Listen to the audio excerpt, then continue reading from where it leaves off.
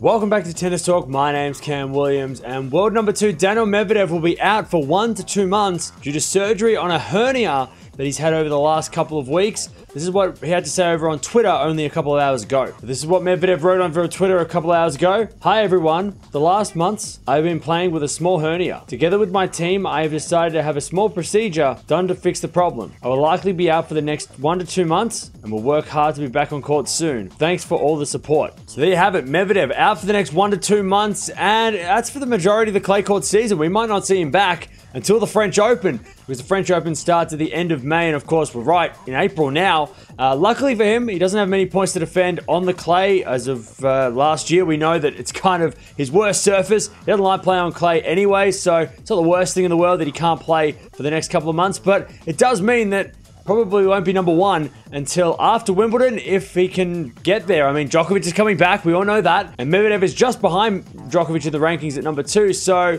he might not be able to get there, and Djokovic might be able to extend that lead, because we know Norway can play a few clay court tournaments over the next couple of months. So let me know down in the comments below. Do you think we're seeing Medvedev on clay at all this season? He might pull out of the whole clay court season. He might not play at all, maybe not even the French Open, and we won't see him until Wimbledon maybe. Who knows? 1 to 2 months out after a small procedure, that's a long time. We also know Rafa's not playing too, so we've got a couple of big guns not playing over the next month or so.